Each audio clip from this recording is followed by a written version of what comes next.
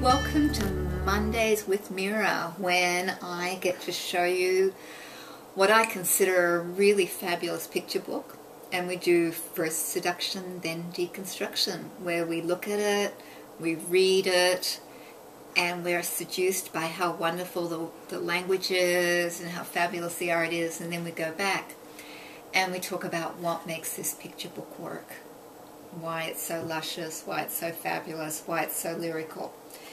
So this one is what I consider pretty much a perfect book, because both the art and the text, I think most of the books that I'll be showing you will be. Oh, and by the way, if you've seen me before and I'm wearing the same outfit, you can guess why. I tried making a bunch of these at the same time so that I wouldn't go crazy every week. So anyway, welcome to Mondays with Mira. I am Dr. Mira Reisberg, children's book author, illustrator, consultant, editor, artist, you name it. Anything creative, I do it. So here we go, half title.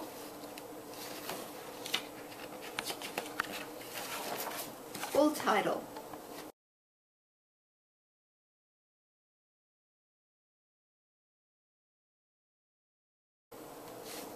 And you can see we've got all the little bits of information that a publisher needs to include right here. And then actually it's not a full title because it starts on this page.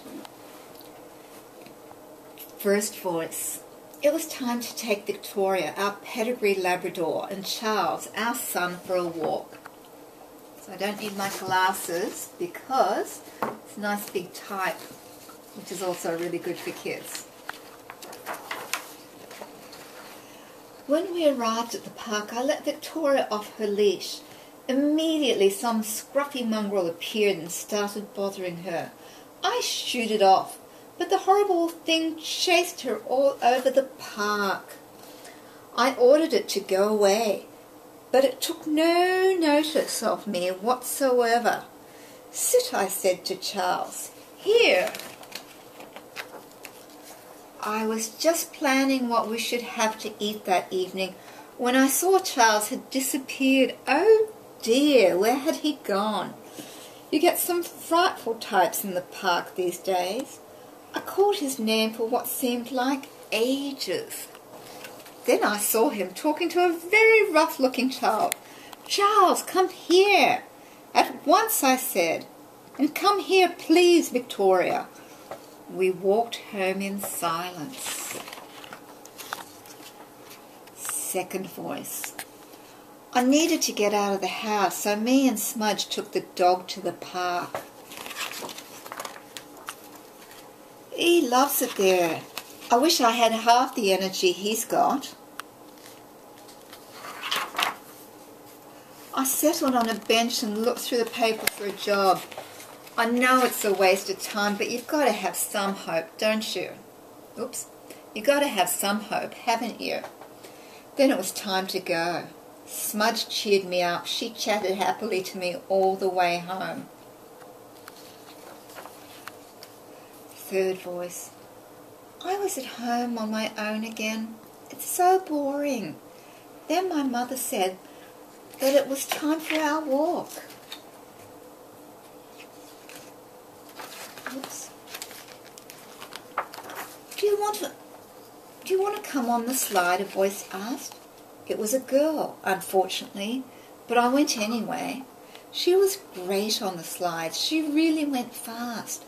I was amazed. Two dogs raced around like old friends. The girl took off her coat and swung on the different bars, so I did the same.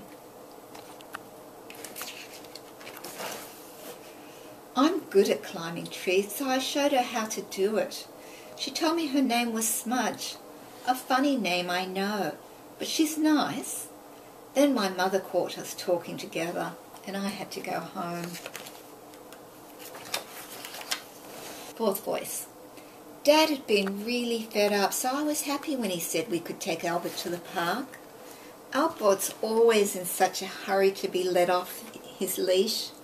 He went straight up to this nice dog and sniffed its backside. He always does that.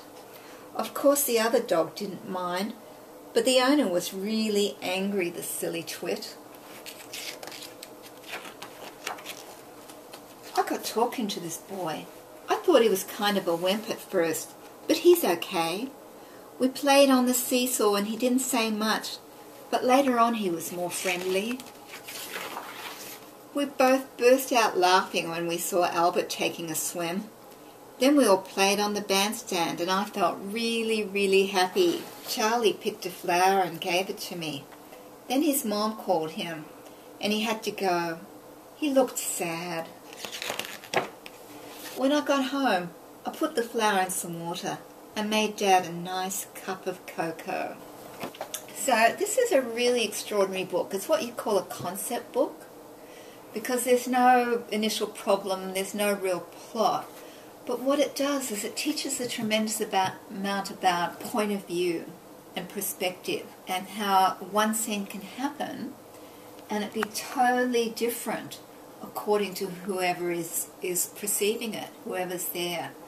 And it's structured like kind of, there's a Kurosawa movie called Rashomon, where a scene happens and then it's retold and retold from each perspective. So I imagine that Anthony Browne, who's fabulous, has seen that movie. But he's just generally brilliant anyway. So here, what I want you to pay attention, the language is terrific and it's very distinctive for each voice. You notice the slang. This was originally British and it's been here. It's been reprinted for Americans, hence the mom instead of mum. I think they should have just kept it at mum, but there you are. But you can tell the different fonts that he used, so he probably designed it himself as well. And so each font, this is a very proper kind of font for the mother who's pretty stuck up and snobby.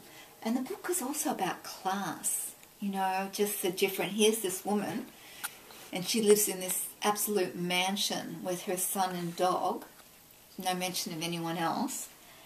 And then we've got this other character who we don't really see where he lives, but we see where his neighbourhood. And there's definitely no mansions there, and he's looking for a job and just how hard it is. So it's a very deep book on so many different levels, and it addresses sexism in that Smudge is such a strong character. There's so much to love, you know. And then on the back here, I called his name. I settled on a bench. I was amazed. I felt really, really happy. And so just here where we've got Charles, and you know, we've got this really delicate font that's really fine and fragile, just like Charles is.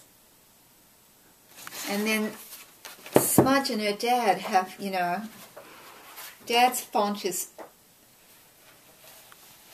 very bold and very no-nonsense. And Smudge's is also bold,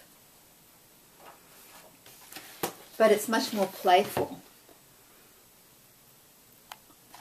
And that's really interesting.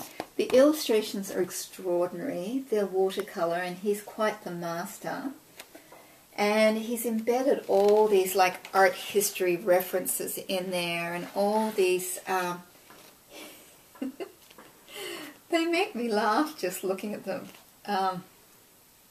Here, so we see some Magritte, the influence of Magritte in this particular illustration, and actually Magritte shows up quite a bit in this book. And let's see here how the light is actually a flower. And here we've got, you know, the Mona Lisa dancing with some other historic painterly character. And then the very last spread, not the very last spread, the very last page. we see the cup here. It's got a scene of the two dogs chasing each other on the cup, with the flower in the cup. Here, if you look at the headline of the newspaper, the image is of Edvard Munch's Scream. So there's just lots of great details in the art for the parents, and it's wonderful when you can do things that amuse both parents and the children.